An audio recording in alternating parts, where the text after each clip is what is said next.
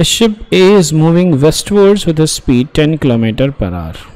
So this is ship A and it is moving westwards 10.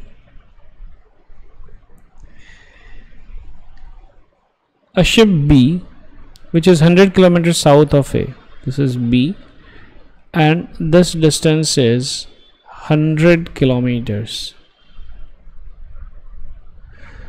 is moving northwards with a speed of 10 km per hour. This is moving northwards with a speed of 10. The time after which the distance between them becomes the shortest is. Okay. So if you see, let us find out velocity of B with respect to A, which is going to be VB minus VA, which is 10. See, this B vector is basically 10 j cap, and this A vector is basically minus 10 I cap. So therefore 10 j cap plus 10 I cap, which is equal to 10 of I cap plus j cap.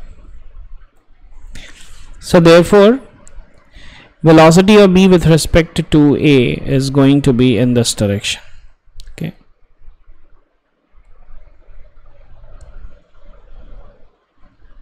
Which is 45 degrees. Now this is 100 kilometers. So therefore, if we kind of, so this is 45 degrees. So this is also 45 degrees. And this is 100. So therefore, this is 100 divided by root 2, which is 50 root 2 kilometers. And what is the velocity? The velocity's magnitude is 10 root 2 kilometer per hour, because it's 10 root 1 square plus 1 square.